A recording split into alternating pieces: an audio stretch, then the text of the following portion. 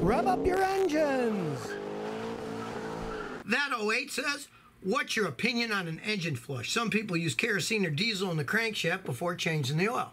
Well, one, if you don't have a really filthy car, I don't advise doing that. I don't advise flushing it.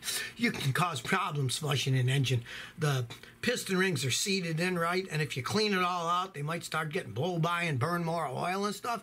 So I'm not a big fan of it. But if you have a junky car or you bought a used one that was all crudded up inside, get like, I use K&W engine flush. Comes in the quart can.